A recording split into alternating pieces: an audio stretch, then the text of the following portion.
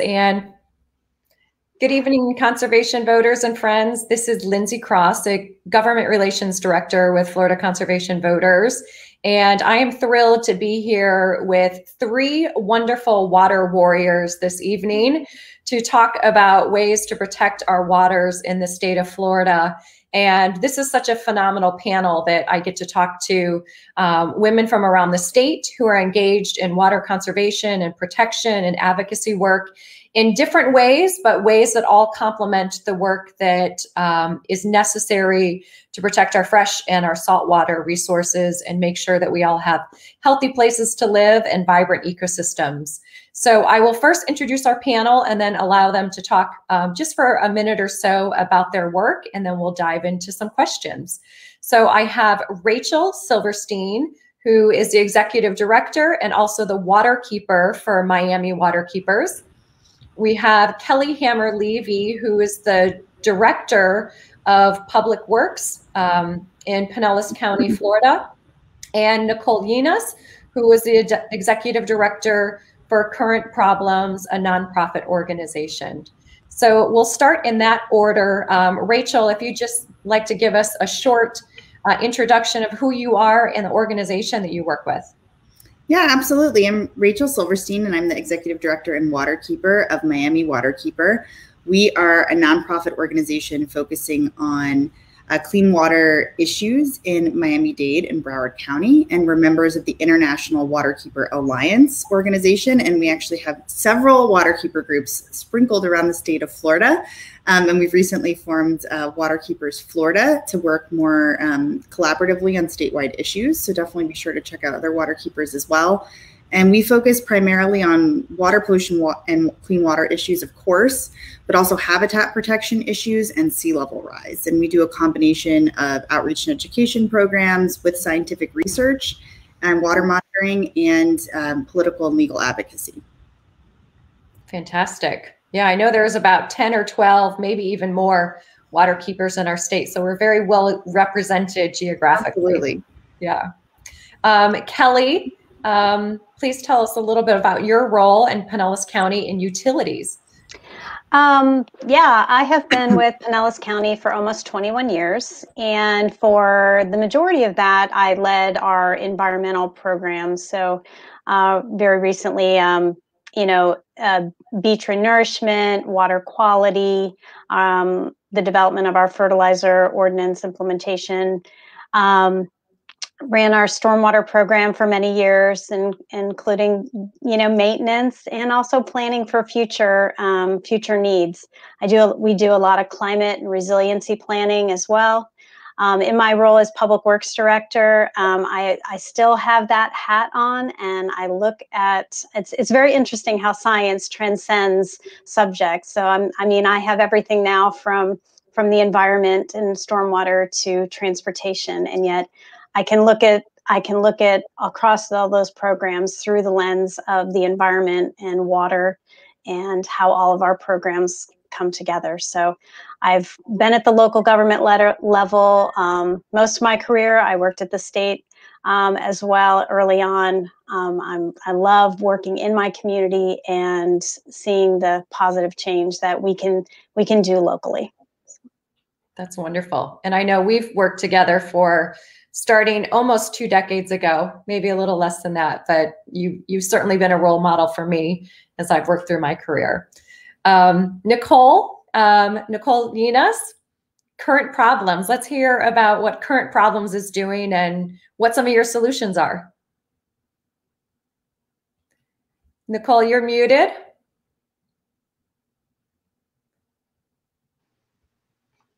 I'm the Executive Director of Current Problems.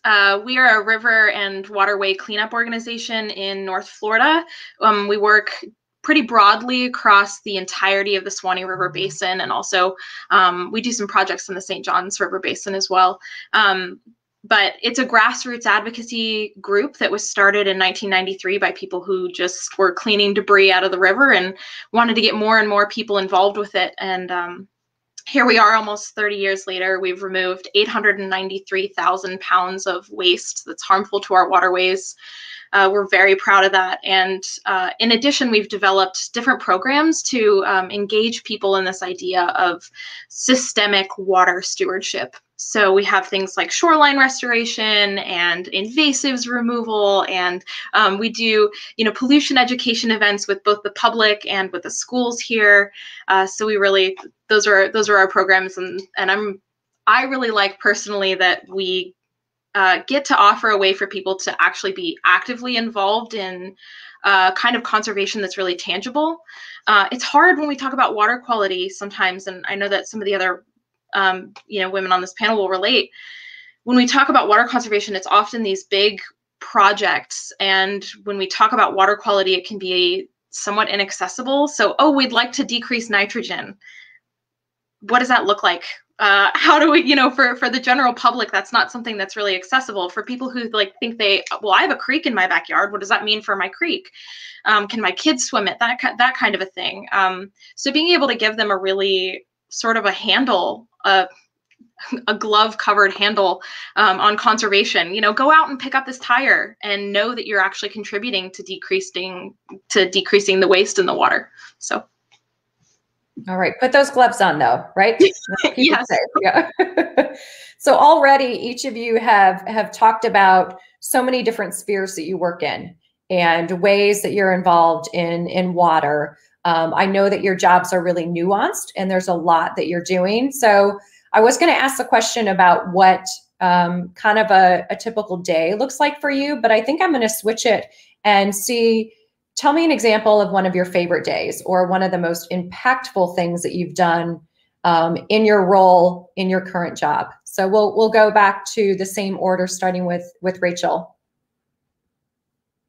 Oh my goodness, putting me on the spot here. I need to come up with one favorite day. As you said, Lindsay, the day in the life of a waterkeeper is very varied. And, we might be talking to kindergartners or senators on any given day, sort of like everything in between. One of my, I think most impactful long-term projects that we worked on is actually coral reef protection. And I have a background in coral reef ecology. And 4 days after I started at Miami Waterkeeper, started getting reports that the deepening and widening of the Port Miami shipping channel was affecting corals in the area. And so sort of dove right into the advocacy work with that and got a crash course on working with the Army Corps, or suing the Army Corps as the case may be. And we realized that several 100,000 corals were actually illegally killed during the project. And essentially 6 weeks after I started finding out about these issues, we had actually filed an Endangered Species Act protection lawsuit to try to protect the listed corals in the area, as well as the whole habitat that was being buried in sediment that was being kicked up during the dredging project. And actually our attorney, Jim Porter, on that lawsuit, who is our attorney on lots of lawsuits, just passed away a couple of days ago from brain cancer. And many of you who might be listening might have known or worked with Jim because he was really central to a lot of environmental advocacy efforts, especially in South Florida with the Everglades, Biscayne Bay coral reef issues. So definitely think of Jim and, going out on his boat where he was our attorney and our boat captain to go diving to collect evidence of what was going on. And so we had the litigation piece, and we also published two peer-reviewed literature papers about the coral impacts and the plumes that happened. So it's definitely like the advocacy and the science. And then we did a lot of outreach and education with the community as well related to that project. And then the Army Corps is now wanting to dredge in Port Everglades, just 30 miles north, in Fort Lauderdale, also across the reef tract. And we brought litigation there as well, and they've redone all of their environmental assessments since we filed the litigation to incorporate lessons learned from the Port of Miami dredging project that happened and did so much damage. And we actually saw quite a few improvements in the recent environmental documents that were just released in late December.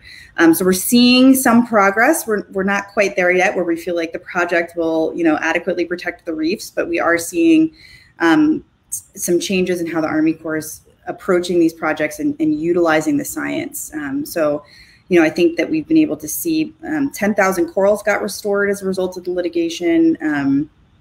The science got published, and now we're seeing actual changes in policy from the Army Corps. So we're happy about those.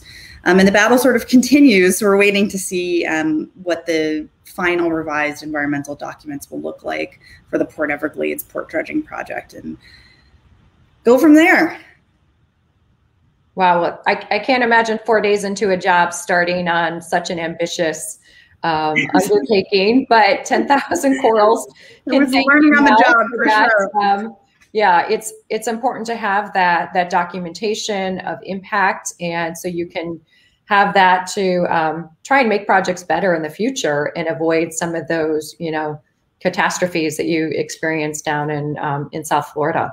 Absolutely. Yeah. So Kelly, in your experience, I know there's been some pretty significant projects that you've been involved in, whether it's fertilizer ordinances or work on stormwater, maybe not a specific day, but a project or something that you're proud of or that was really energizing for you, similar to Rachel. Yeah, well, I didn't sue anybody, so leave that to us. I can't beat Rachel on that. But I think, when I first started at the county, one of the things that I was challenged with looking at was our second largest lake, Lake Seminole. And that lake has a very long history. It actually was part of Boca Ciega Bay at one point in time. It was basically a very shallow tidal estuarine system there. And back in the 40s, it was impounded and a lake was created. And back then they didn't realize that when you flood a mangrove forest and mud flats, that you're going to end up with a water quality problem.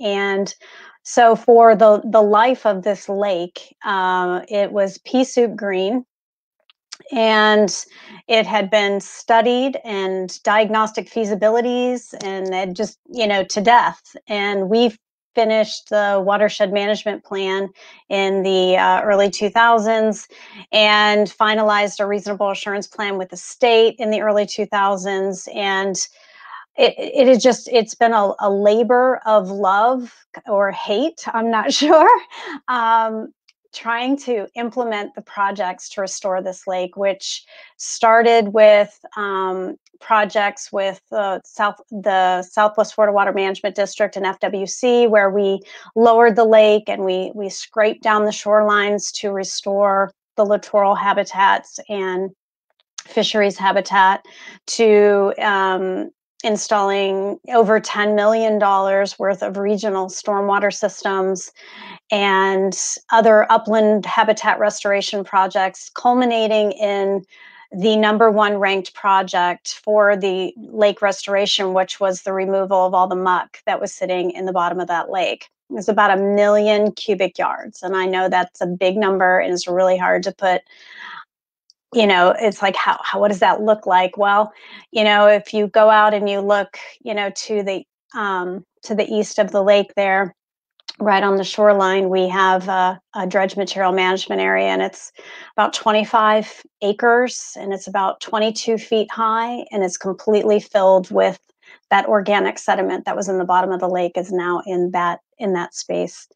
And we are already seeing impressive Secchi depth changes, so the water clarity is much improved. We're really just starting to see, the impacts of all of this work. And that dredge material management area is actually going to be incorporated into the park that it sits in, and it's going to become passive use. And, so it's going to actually be beneficially reused for the communities, which it doesn't get any better than that. You take something that's, a nuisance in the lake, and we bring it out and we can repurpose it for something that benefits the community. So restoring that lake, it wasn't just about the lake, because that all of that water that was, filled with nitrogen and phosphorus was going over the dam into Boca Ciega Bay, is a huge nitrogen load to the bay. And so we're reducing that impact. We've restored a freshwater resource that, we only have 3 large lakes in Pinellas County, and this is number 2. And we're bringing back its legacy. It used to, at the beginning of its day, it was, quite the bass fishing tournament lake, and it just died. And so watching that ecosystem recover with every little step that we've taken towards trying to help it get there, it truly is. And Lindsay can attest to this, just in all the work with Tampa Bay. It's like when you do the right thing by the environment, it will restore itself. And that's what we're seeing happen with that lake every day. It's like they come back in from monitoring and they're like, Kelly, it's like I can stick my hand all the way down, but I can see the bottom. It's like, I don't know that it was something that I ever thought I would see in my lifetime. Honestly, I thought I would retire and this lake would still be pea soup green. Well, you're kind of like the mama to Lake Seminole now. Yeah, they're calling the dredge material management area Mount Kelly. So I love it. And that's such a great visual to think of. 25 acres. Most people can't really visualize, maybe you live on a 1/4 of an acre lot. That's a pretty big lot size in some of our urban areas, but you multiply that by 100 and then 22 feet high. And that was all the muck that was in the bottom of that lake. So that's just a significant amount. And that may be one of the highest spots in Pinellas County after that, right? 22 feet out of the flood zone.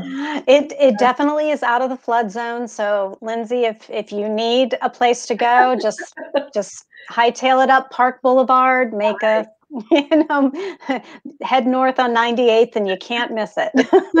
I'll bring my tent and my dog. Yeah. Awesome. So thank you, Kelly. Nicole, I know that a lot of the work that you do with the community is also focused on restoration. And, we're hearing this theme of restoring things and trying to prevent damage. I know that's something that you and Current Problems is really focused on. Do you have a project that, was a labor of love or something that you're really excited to share? Yeah, absolutely. I would love to say that it was, something like when we diverted 68 tires from being dumped into natural spaces in Lake City, or, some of our larger projects, removing 9 refrigerators from a sinkhole that was really close to our spring system, things like that. But honestly, in restoration, it's so much of a restoration only works when it's collaborative and it's systemic and when it's everybody working together. So actually one of my favorite projects was this past year, we put together this, small educational event that was a haunted paddle on the Santa Fe River. And I really had this moment where I had this vision of being able to communicate to people who were participating in the paddle, the work that all of the connected conservation organizations in the area do and how we feed so much off of each other's progress in restoration. My organization itself, compared to something like, what Rachel does as a Waterkeeper, is actually pretty narrow. But when we work, when we work with our Swanee Riverkeeper regularly on projects, because what we do downstream is really highly affected by what happens upstream.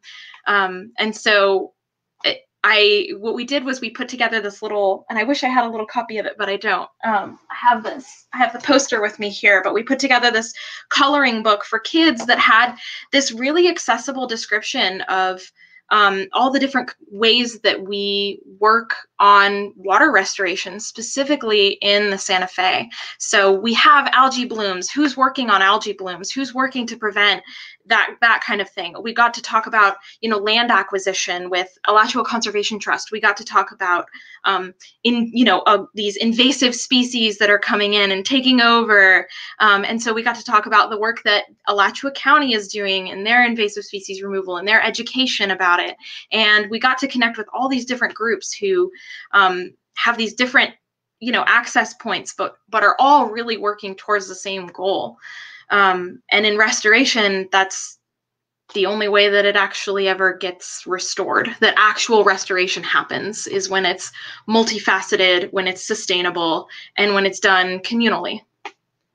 So that was my favorite project, even though we didn't actually end up removing any trash out of the river during that one-day event. It ended up, I think, having one of the largest impacts that we've been able to have in terms of public awareness. And you don't know that some of those people the next weekend maybe spent some of their own time going back to those places and were inspired to do that. I love the poster that you shared and the visuals about it. And Rachel, you had mentioned having a day where you're talking with kindergartners and then talking with senators. And sometimes you're using the same language with kindergartners as you are with elected officials, because we have to make these type of things accessible and understand how they affect people in their lives, whether that's making good policy, whether that's sharing with people how they can make changes in their everyday life or spend some of their volunteer time making a difference in their community. So having the right language and things that are, get people interested and excited about being part of our water solutions is something that's just as important as doing the science and, having the lawsuits. You need all of those things to be integrated to have, a system that's working. I would love to go on a haunted paddle, by the way. Me too. A ton of fun. Yeah. That's fantastic. Yeah. We'll do it again this year. It's a great socially distant activity. It is. Yeah. A great idea. Yeah. Sign me up. So each of your organizations are in a little different area of the state, and we're going to talk after this about algae blooms because that's started to come up already. But I want you each to note if there's some unique challenges for your region, whether that's the water bodies that you're helping to protect, whether it's based on how urban or rural the settings are. What is unique about the challenges that you're facing, and maybe some ways that you're dealing with that. So Nicole, I'm actually going to throw it back to you for that question because you're kind of our freshwater primarily person. Yeah, I think when a lot of people think about marine debris in particular, in North Florida, there's not a whole lot of attachment to that idea. We're not by the ocean. I remember going to the Gainesville City Commission meeting when they were discussing a styrofoam ban and a plastic bag ban, and a member of the community, went up to the podium during the public discussion time and said, "There are no whales in Gainesville." And I thought, there aren't. You're right. I mean, and I think a lot of people have this mindset where if so much of the imagery that we're seeing about marine debris is, oceanic and it's actually marine debris, that people here in Central Florida don't really have an attachment to that and don't really see it that way. Another issue that we have that's really similar is we have a lot of dumping in sinkholes. We have a sinkhole here that, we worked on it for 2 days and pulled 28,000 pounds out of it, and there's at least that left. So people just don't have this sort of attachment to the idea that the land here is not directly connected to water. I mean, we work in water. We know the hydrogeology. We know how interconnected everything is. But if you live in, Alachua, Marion, Gilchrist, Columbia County, you're like, oh, the river is over here, and that's that's where the river is. But you might not necessarily have this connection to, oh, the sinkholes are actually access points, and they're where the aquifer recharge happens. So all the water that, goes into those sinkholes actually just goes straight into our aquifer. Oh, and our aquifer is where our drinking water comes from. That sort of connection doesn't happen. Or in the streets here, all of our stormwater system goes straight to our creeks. So people don't have this attachment to say, oh, if I leave this can out here in this parking lot, it'll go through this storm drain into the creek, into the river, eventually leading to the ocean. So a big challenge here is that North Florida sometimes has a tendency to isolate itself from the problems the rest of the state is facing. So especially, I'm glad that you brought up algae blooms, because that's not something that people in river systems or people who live in these freshwater systems are seeing until it actually gets to the estuarine environments, to the coasts. And they think, well, we're not a part of that. When in reality, we might be the biggest part of that. And we should absolutely be not just aware of the impacts downstream, but of our role in protecting it. So the fertilizer from my lawn could very well make it straight into the Indian River Lagoon.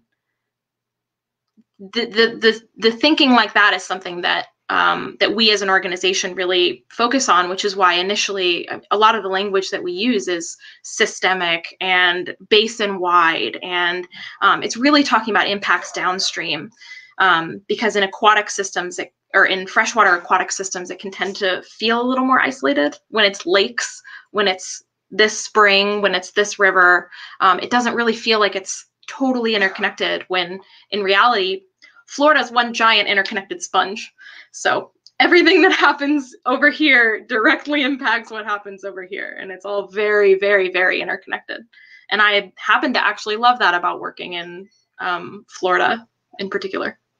No, that's great commentary. And it's so unique to have the spring system and the sinkholes and the karst geography that we have, because it really is, if you see some of the maps of the caves and those systems, it's phenomenal how everything, there's just tunnels underneath the ground in the aquifer connecting all of that. Yeah, and certainly the pollution that's happening in the rivers and the lakes, in many areas of the state, it is a problem in and of itself, and not just how it contributes to the estuarine systems or the marine systems, but we're seeing changes in the composition of, whether we're having this, submerged aquatic vegetation like seagrasses or eelgrasses in our freshwater systems that are kind of getting out-competed with some of these algae, and really just shifting the dynamics of the systems. Yeah. So moving over to some of our coastal and freshwater folks. Kelly, back to you. In Pinellas County, I know that it's actually the most densely populated county in the state. It's also a peninsula on a peninsula, yes, with freshwater and estuarine and marine water bodies, saltwater bodies. So are there any unique challenges that poses for you, and particularly the role of public works in kind of incorporating all of these regulations that are at play? I think one of the bigger challenges we have is and the conversation's already come up about collaboration. And we have, we're a small county, but like you said, we are the most densely packed county. And we have 24 cities, and it's a lot. And we know water knows no boundaries. And so when we're planning, and we have 52 watersheds, and when we're doing a plan and we're trying to develop solutions, we have to work together. And sometimes it is hard, especially with some of the smaller cities who may not have the financial resources to contribute to the effort. And so how we work together can be challenging sometimes. With the fertilizer ordinance, I bring that up because it was really something that we rallied around as a community. It was incredibly difficult, because of the pressure. We were at the time, and maybe still is, developing in the most stringent fertilizer ordinance in the state of Florida, which, you know, obviously the industry was very opposed. But I'm a big proponent of source control. And in urban systems, it is one of the best tools we really have. And I say that because, you know, when you look around the state, you know, I've always said, you know, there really is no one size fits all. Every community has to understand their challenges and bring forward solutions that will impact their resources in a positive way. We don't have a lot of septic in Pinellas, so, you know, it's not like other coastal areas where they have tens of thousands. You know, we were very lucky, you know, back, you know, in the 90s to have legislators that pushed for the grizzle fig legislation that led to advanced wastewater treatment. So we aren't, you know, discharging secondary treated water into our coastal systems, into our lakes. We're not doing that. But yet we still have impaired waters and we still have nutrient problems. So how do we collectively address that? Because as Pinellas County, I can do everything I want to do in the unincorporated area. But when you look at that, it's you know, roughly, you know, a third of the entire county. So if we all aren't working together and towards the collective good, then we won't see that benefit. And you know, that's why I go back to that fertilizer ordinance, because when we came together around that, it was like, guys, if the fertilizer isn't on the shelf during the rainy season, it can't be put down. This isn't rocket science. It's just source control. That's what it is. And 4 years later, to see countywide water quality improvements everywhere was just, I mean, and to be able to share that and give that information to every city, to every person who contributed to that effort, and say, remember when we did this in 2010?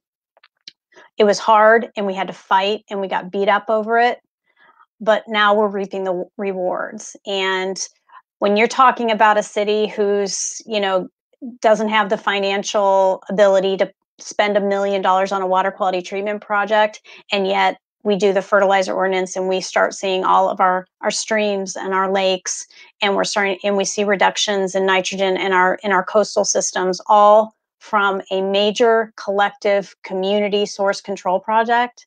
That's huge. And, you know, so for us, you know, yeah, I mean, you know, rural areas, you have, you know, agriculture. We don't have that in Pinellas, but we have a lot of concrete, and we have a lot of collection systems that discharge out into all of our water bodies. And, you know, I think it's about 81% of Pinellas County was built out before the state stormwater rule was in place. So we have a lot of old development. So to be able to come together and work on these, you know, programs that are truly source control, that are, you know, education, you know, yeah, we have to do the, you know, some big restoration projects where it's absolutely needed. But when we can focus on source control collectively as a community, we have proven we are very successful. And I love that. It's hard. It's hard to get 24 jurisdictions all walking in the same line and down this, you know, we're going this way, guys. Come on, let's go. But when we do it, I just think it's brilliant.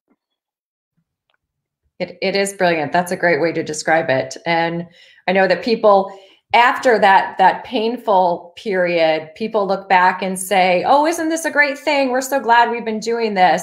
And I think they have a short memory, because they forget that you had to pull them along kicking and screaming. And then they're the ones that are going to conferences and sharing with cities across the state and across the nation, you know, the success of these programs.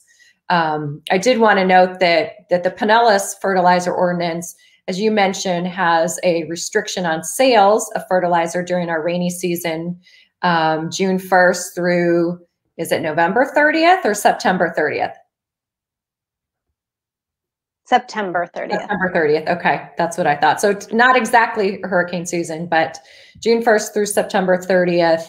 And that's been one of the most proactive ordinances in the state. What we've seen, unfortunately, with not only fertilizer ordinances, but other issues that affect our waters and pollution is that our legislators in Tallahassee are preempting local governments from passing things like fertilizer ordinances that really are in the best interest of their community and may have strong support. And that's a place where we are, continuing to say that there is no one size fits all. Let the locals do what's right for them. Let locals lead on these issues. And Rachel, you mentioned before we started that there has been some bright spots, that there are some new fertilizer ordinances that have been adopted in kind of the Southeast Florida area. Can you talk a little bit about that and maybe some other challenges of protecting waters in such an urban setting like the Miami area? Yeah, absolutely. I think that there are over 85 fertilizer ordinances that have those strict summertime bans on application now.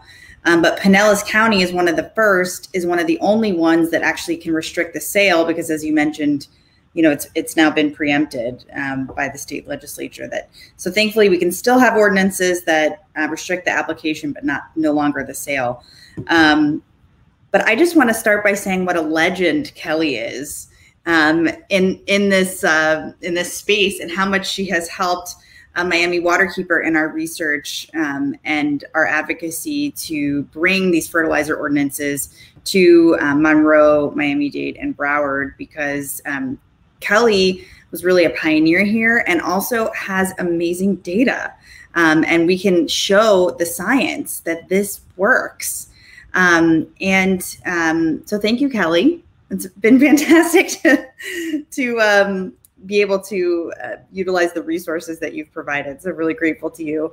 And we've got recently in the last year gotten 8 fertilizer ordinances passed in Miami-Dade and Monroe, which we're very excited about. We're hoping that Miami-Dade will be on the county commission for the whole county this month or the next, and Monroe as well. So we're coming for you soon, Broward. But that would be fantastic. And then the city of Miami, the city of Miami Beach, the city of Coral Gables actually passed one today that has been going for a long time. So we're really thrilled, and it seems like the cities are really getting on board, again, because we're able to show them success stories like Pinellas County. And we have major nutrient pollution issues here. So of course, nutrients like nitrogen and phosphorus get into our waterways and cause algae blooms. It turns the water green, smells bad, it can kill fish, like we saw this summer in Biscayne Bay. So Biscayne Bay is naturally a very low nutrient environment, very clear, beautiful water. It's an estuary. In the summer, we had an unprecedented fish kill in August, where in the northern part of the bay, that's very densely urbanized and has a lot of canal inputs going into it, and is ringed by septic tanks, which I will get back to in a moment. We actually saw overnight that tens of thousands of fish and other kinds of wildlife literally suffocated in place from the low oxygen levels. The consensus is that that was caused by too much nutrient pollution, which slowly, caused more algae and bacteria to grow in the water, the bacteria coming from the septic tanks and the sewage leaks that happen a lot in the area, and the stormwater runoff that Kelly mentioned also. And then those things are also bringing nutrients, as well as fertilizer runoff is bringing nutrients. So those 4 things, fertilizer, septic, sewer, and stormwater, are really slowly killing Biscayne Bay and many of these other bodies of water that are in different watersheds across Florida. And we have, very similar geology. Florida's very flat, spongy geology, where the water can move really easily through the ground. So anything you're really putting on the ground is getting into the groundwater and getting into bodies of water really quickly. That's another reason why our water is so vulnerable to pollution. Because, as Nicole said, you could be nowhere near the coast and still be polluting the coast by what you're doing, in your own yard or at a storm drain at the end of your block. So it's really important to realize how interconnected everything is. And the stormwater, the septic, and the sewage are big infrastructure projects that are very, very expensive. The fertilizer ordinance piece is a great first step, because it actually saves communities money. It saves you time and money from applying fertilizer that the plants don't need, that you're basically just adding pollution to the body of water, and you're not helping your landscaping, especially during those summer months. So it really makes a lot of sense, and we've had a lot of support for it, especially after the fish kill and the raising of awareness about these nutrient sources. But particularly in Miami, we still have over 100,000 septic tanks in Miami, immediately next to the coast.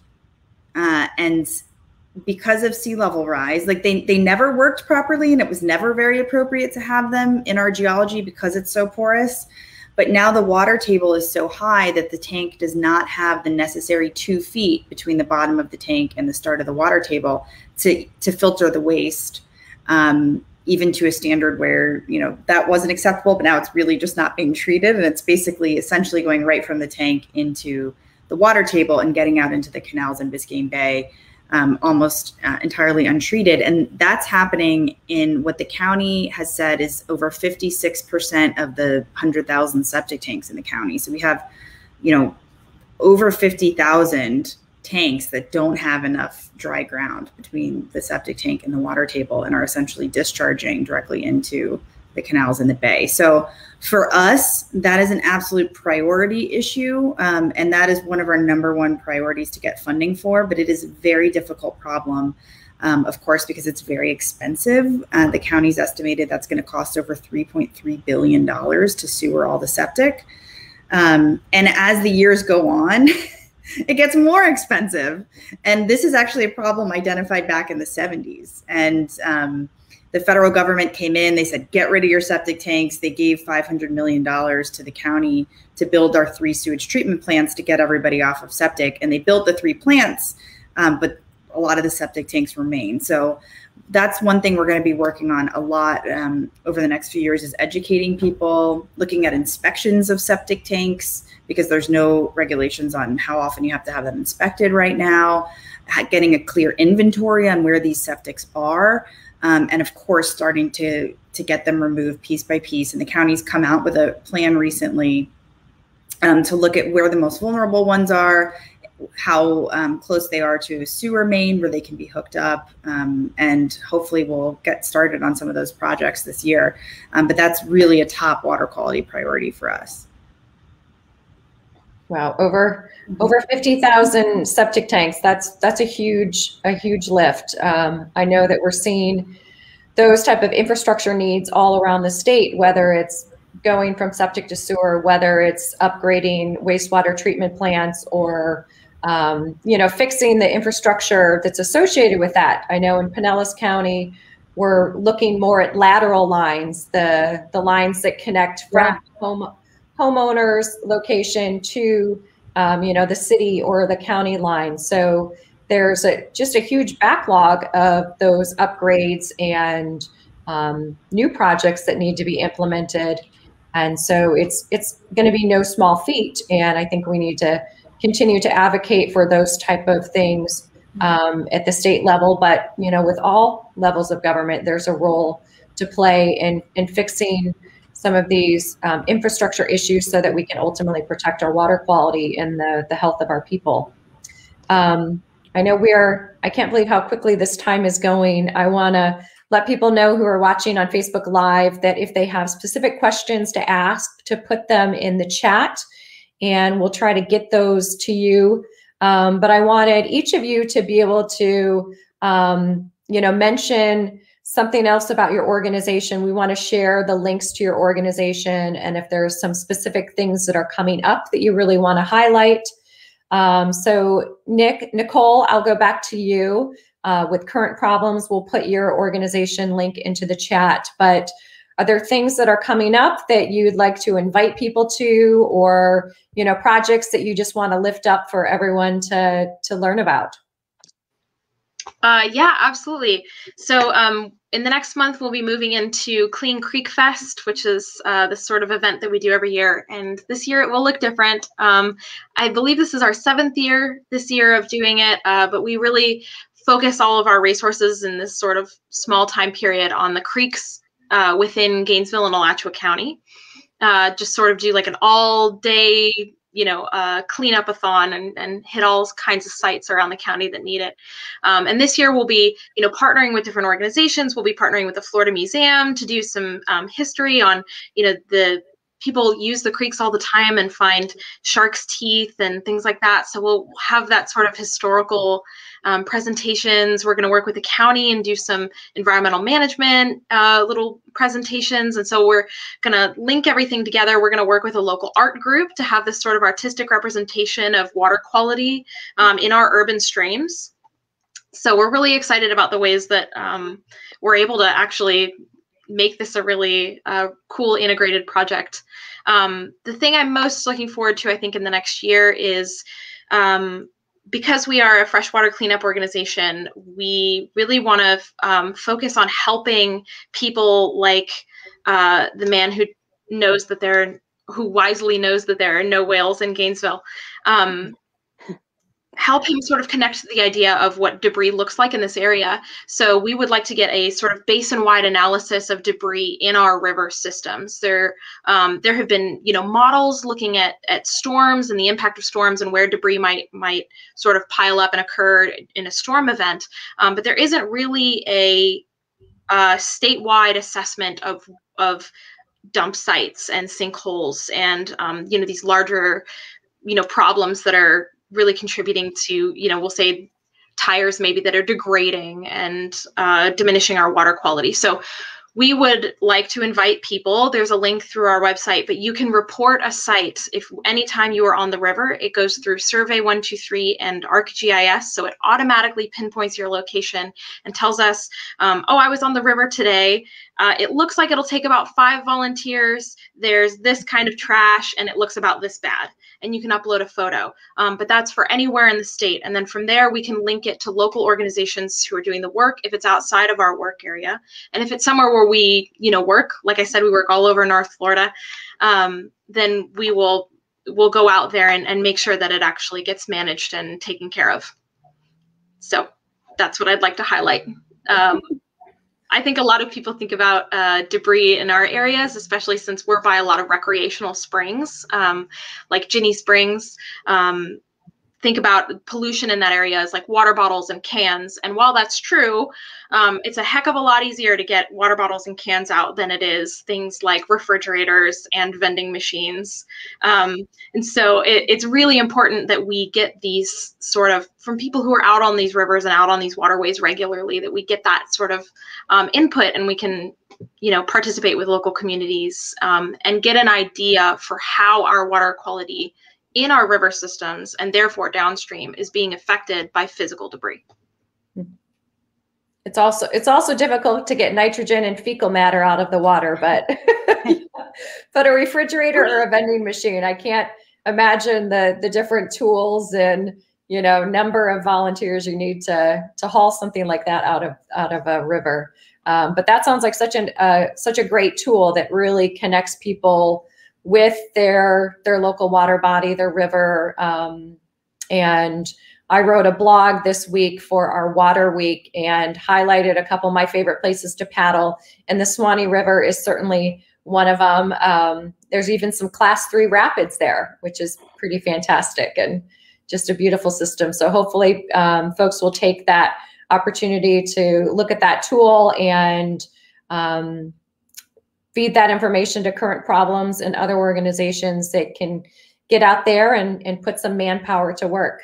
So thank you for sharing that, Nicole.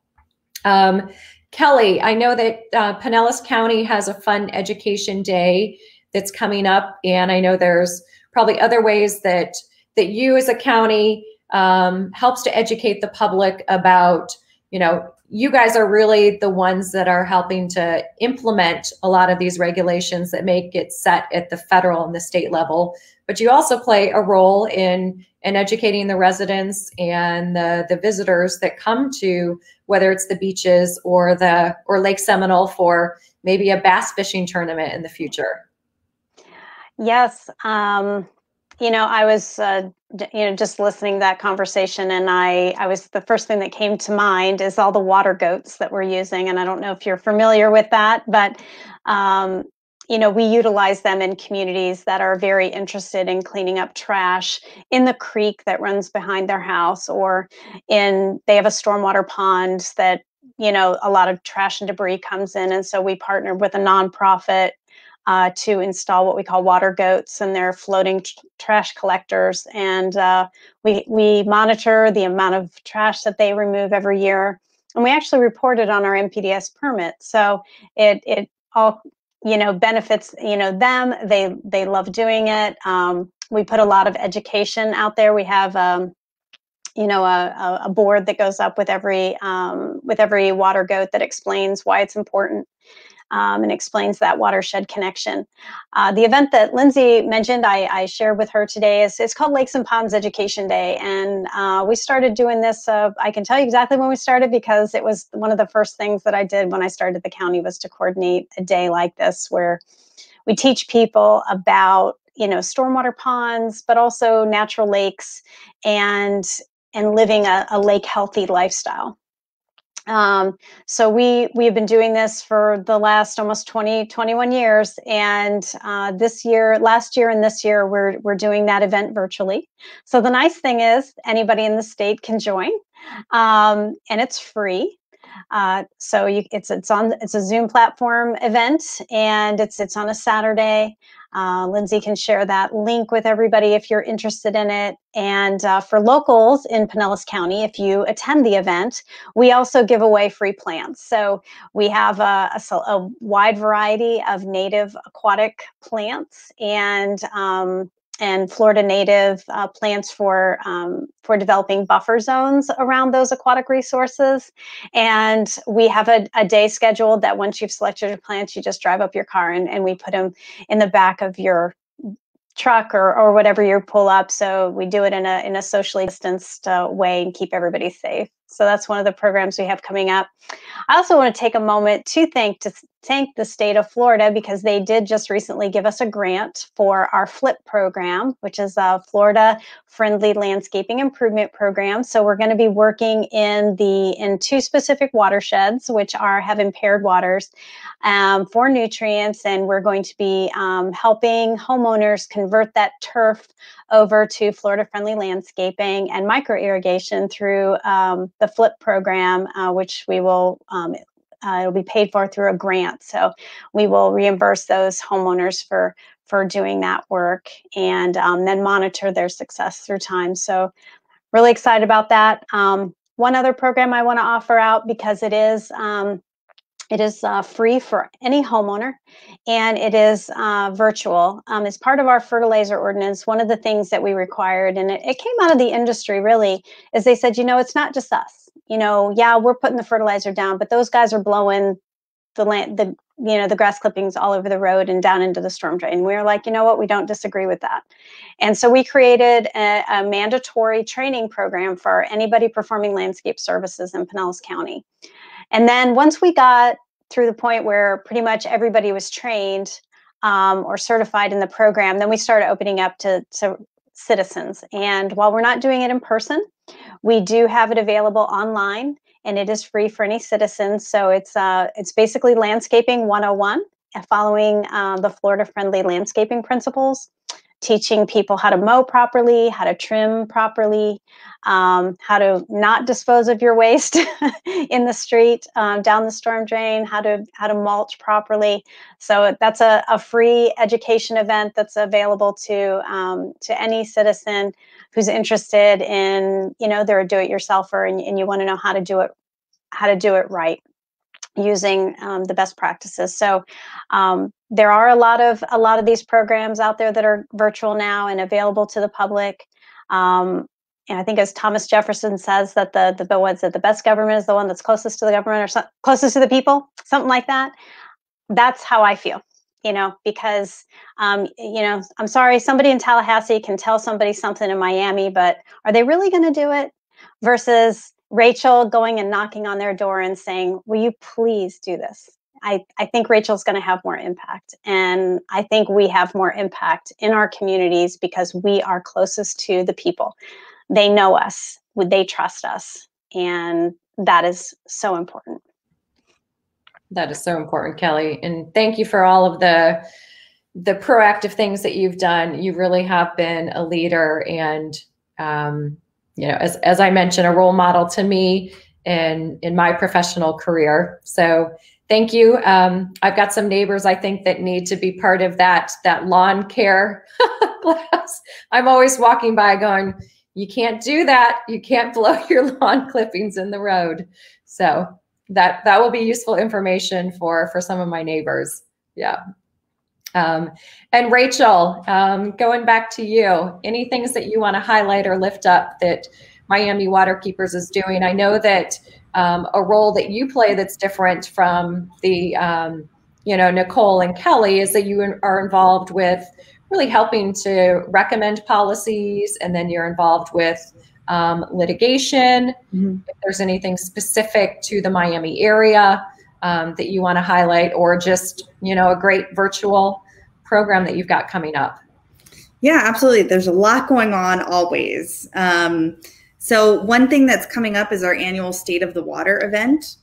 And that's going to be March 4th at 6:30 p.m. And I'm going to give it a State of the Water address. And we're going to present the Porter Prize to Paul Schwepp. And we also have Mayors Danielle Levine Cava and Francis Suarez from the city and county that are going to say a few words as well. So definitely tune in for that. Of course, it's usually in person. We'll be virtual this year. Some other ways to get involved are you can actually take our pollution training that we also made virtual this year, called the 1,000 Eyes on the Water program. And it's specific to pollution issues that you would see in the Miami area, but it really translates to anywhere, and especially anywhere in Florida.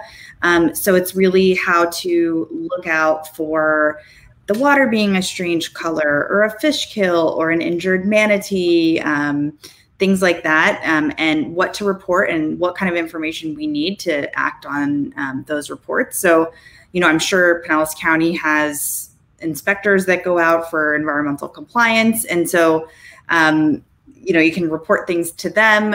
We ask people to report things to us in the Miami and Broward area so that we can get in touch with folks we know at the county, at the state, at the Coast Guard, whoever might need to be responding, or the local cities, because it can be really confusing for people to remember, okay, you know, I call this state agency if it's a manatee, and if it's an oil spill, I have to call the Coast Guard. And, you know, if you call the wrong group, they might not do anything about it. They'll follow up. So we try to kind of fill that gap and make it as easy as possible for people. And we've had over a 600% increase this year in people reporting. And we don't have just pollution reported. We've also had some fun things get reported, like the first sighting of 2 small-toothed sawfish swimming together in northern Biscayne Bay. During those first few months of quarantine, nobody was on the water, and the water was crystal clear and quiet, and all sorts of animals came out, and people had amazing encounters. And that was one of them that somebody filmed from their apartment balcony that ended up being in a publication that NOAA ended up using, the federal agency. So that was kind of a happy story. We've had small spills reported, and we've had some pretty major multi-million-gallon sewage spills detected by kayakers or, you know, lobster fishermen and things like that. So it's been a really interesting program. And again, anybody just check out the website. Under events, you'll see State of the Water, and under programs, 1,000 Eyes on the Water, you can take that training online and be part of the team. And anywhere you are, even if you're not near the water, you might see people, you know, blowing their grass clippings into the storm drains or something like that. So no, it's a big no. So definitely take that and spread the clean water love. Awesome. I'm not sure if you see this question, Rachel, but Philippe has a question about the $20 million recently announced to protect Biscayne Bay. Hey, Philippe, how are you? So this was interesting. Right before the holidays, the state gave $10 million and the county gave $10 million to address Biscayne Bay water quality issues. And I think Biscayne Bay is really, especially after the fish kill, becoming more of a priority on the statewide level. to address. It is an outstanding Florida water. It's the Biscayne Bay Aquatic Preserve, so it has the highest levels of protection, and it has Biscayne National Park in it. So it's all protected. And I believe that the projects are mostly going to go to infrastructure projects like septic to sewer conversion, as well as increased monitoring and testing, especially on the canals going into the bay, which we've really identified as having major pollution issues and implications for the bay, and trying to understand why we've lost, for example, 80% of our seagrass in the last few years. There was, like, I don't know if you saw a story recently on our local NPR channel, but the 10 million that was coming from the state looks like it was maybe taken out of the coral grant program and given to the bay, but then it was then later restored. So now the coral still has $10 million and the bay still has $10 million from the state. So we're really happy to see that, and hopefully those projects will be a start to restoring the bay. But of course, you know, there's a long way to go, but we're really happy that it's become a priority for the state and the county to be putting money towards Biscayne Bay, because it does bring billions of dollars a year to our local economy from our two major industries, tourism and real estate. And a lot of people have been moving down from New York recently to Miami. I don't know if anybody's been seeing that press, but everyone I've talked to that's come down has said, we can't believe we can swim in the water behind, you know, right off of our seawall, and what a special thing that is. And my kids see dolphins, you know, while we're walking by, and they're so excited because they didn't have those experiences where they came from. And so they're new to the area, but they really are great water advocates because they understand the value of importance and they really appreciate it. So I think we're turning a page, hopefully, for Biscayne Bay, and we can get some of these issues addressed. That's wonderful. Well, thank you, Rachel. So for all of you that are watching, I want to thank you for spending some time with us. If you want to be a water advocate, you've got lots of great links where you can participate in programs virtually, connect with the wonderful women water warriors here and the organizations that they help to lead. We also have a advocacy tool that is part of our Water Week right now, where you can quickly send a letter to or an email to your legislator, to your state rep and your state senator with some of our water priorities for the coming legislative session. That starts on Tuesday, March 2nd. So just a week from now, the legislative session will go for 60 days, and we'll be monitoring all the things that are happening in Tallahassee, and of course, working with our partners and our coalitions that we're in to make sure that we have strong regulations that protect our waters, funding to support the infrastructure needs of our areas, really good, strong policies to protect our water, our wildlife, and our people. We can't do it without all of you that are here, and really want to thank especially Nicole, Kelly, and Rachel for sharing so much great work that you're doing around the state. Really, it's been an honor for me to be part of this panel. So thank you, and we'll keep fighting for the water and the places that we love in Florida. So thank you all. Have a great evening.